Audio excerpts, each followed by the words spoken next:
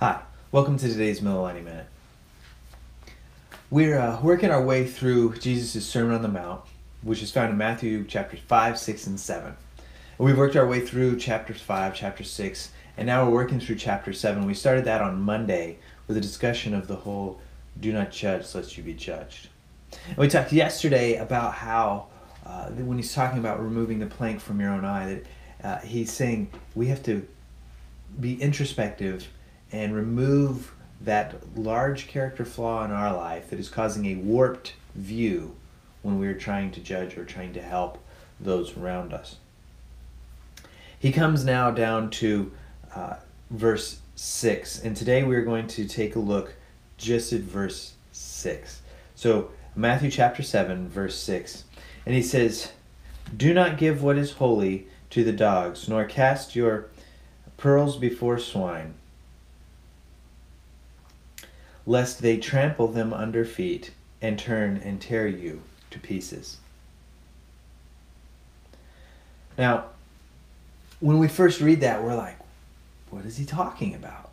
Casting our pearls before swine. We may have some understanding that he's saying don't throw our valuable things to the pigs, to those who will not recognize their value and will, in fact, destroy them.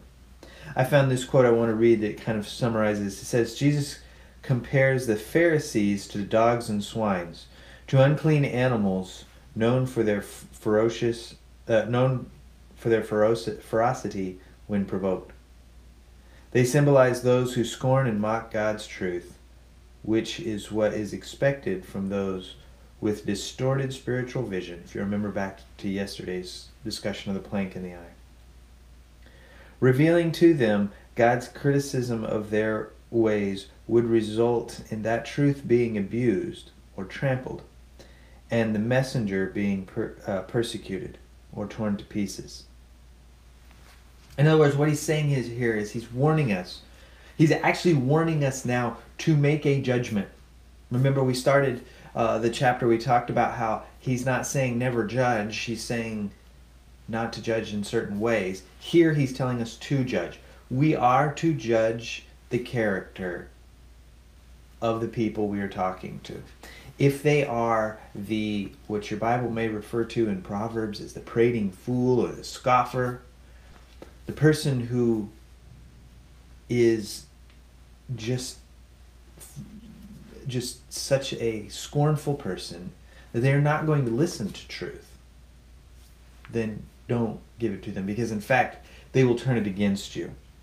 I have an example of how this worked. When we lived in California, they were having the debate in California about allowing high schoolers to decide their gender identity, and if a boy said he felt like a girl, then allow them to use the locker room that belonged to the girls.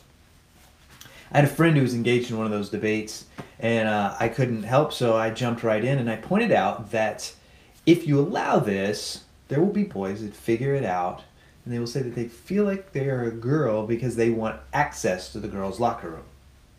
I was attacked viciously by people, I will say nothing short of bullies. I was viciously attacked by these people who accused me of being perverted because I had pointed this out. These very same people who believed that God creating us in a gender isn't the way it works and that we can decide, were accusing me of being perverted because I pointed out that their plan would allow boys to have access to the girls' locker room. And they became very ugly. I had cast my pearls before swine. I had not stopped to think, what kind of people is this I'm about to engage in this debate? Is it even worth me saying anything? Because if they're not going to listen, if all they're going to do is turn and attack, we can move on. It's not worth the effort.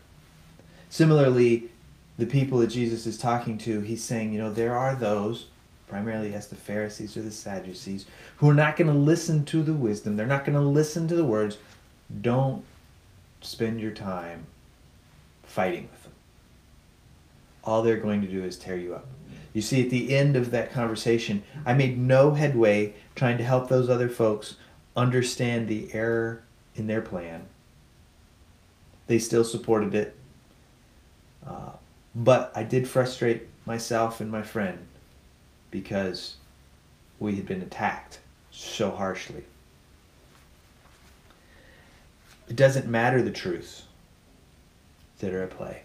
As it turned out, exactly what I said would happen happened. But they're not willing to listen. And so he's warning us here. Make a judgment. If they are of the character where they are not going to listen, don't try to tell them, because all you will do is bring attack on yourself. You know, if we think about this, he is warning us first in the first two sections where he talks about being that harsh judgment that he's telling us not to engage in, followed with that get the beam out of your own eye before you try to remove a speck from your brother's eye. And now, do not cast your pearls before swine. In the first two sections, he's telling us not to be the scornful fool who thinks so much of themselves that they are attacking everyone else. And now here, he's telling us how to deal with that person. He's saying, when you come to that person who's so harsh, so judgmental, all they're going to do is attack, you just leave them alone. Don't even try to explain it to them. Let's close with a word of prayer. Dear Lord, we come to you today. Lord, we thank you for your word, for the wisdom that you give us. Lord, I just pray that you would help us to have discerning hearts and to recognize those who are open to hear your truth and your wisdom, and those who will only use it as a point of attack. Lord, I pray that you would give us wisdom in who we confront and how we confront them. We pray these things in Christ's name. Amen.